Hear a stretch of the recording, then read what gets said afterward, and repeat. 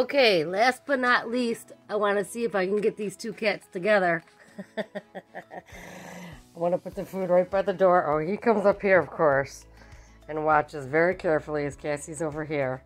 Now he's on the chair. And I'm going to put the food together.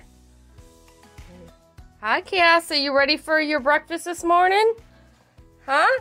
Are you ready for breakfast, Street Cat Cassie? I should stop calling you that. You have a home here. It's been, I think, 6 months already, at least 5.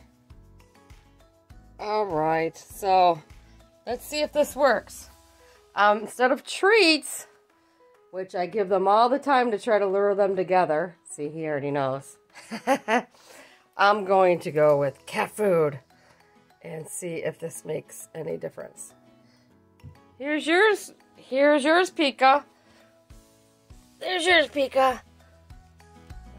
That's going to make him crazy. Where'd Pika go? Oh, there he goes. Oh my gosh, he's going for it. Are you going for it? Are you going to be that bold?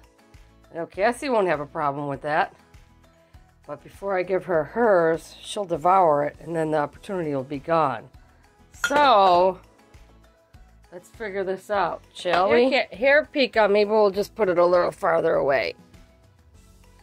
There you go, Pika. There you go. That's yours. And normally we give a heck of a lot more to Cassie, but this is just to see if we can get them together. Yeah, come on, Pika, let's go. If I give Cassie her, she'll devour it, and the opportunity will be gone. So, he's going. Oh, uh-oh. We had a hiss and he ran. Sorry, folks, we tried. All right, we'll feed you now, Cassie. Mama's trick didn't work to try to get you two cats together because Pika hissed at you. So you'll get yours now. You ready, Pika? Or Cassie? You gotta move, honey. Is this not opening? How come? Oh, the light's in the way. Figures something's got to backfire on me while I'm making a video. Okay, Cassie, come on. Let's go get your food over here in your nice big cage. Come on. Up and at 'em in your cage. I gotta open the door. She's waiting to get in. Okay. Come on, Cassie. Take out the old one from yesterday. That needs a cleaning, huh? Woo. Okay. All right, see, she's anticipating her food. So let's show you how she gets up in there and does it. We'll close this. Where are you going? You're supposed to go that way. See, watch, she'll come up through this way. Because it's an old, this is a, what do you call it? Not a fair cage, but some type of cage where they come up through the hole. Anyways, this is her glorified cage over here. She's even got stuff on the top. It's pretty crazy.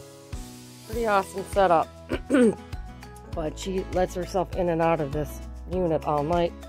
And where she popped up from was this hole over here in the corner. See that? She comes over there. And here's the bottom of it over here. There's the huge hole that she crawls up through. Looks so perfect. So I highly recommend one of these cages for a cat. And this was my attempt to desensitize both my cat and Street Cat Cassie today. So, enjoy.